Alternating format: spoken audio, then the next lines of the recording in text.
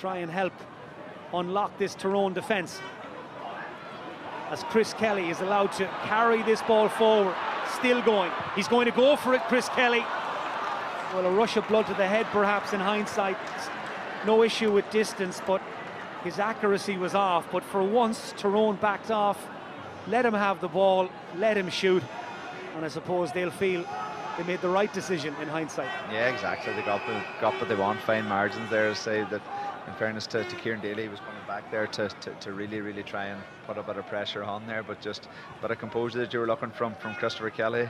Bit of the way to go yet to get to Niall Morgan standards in those.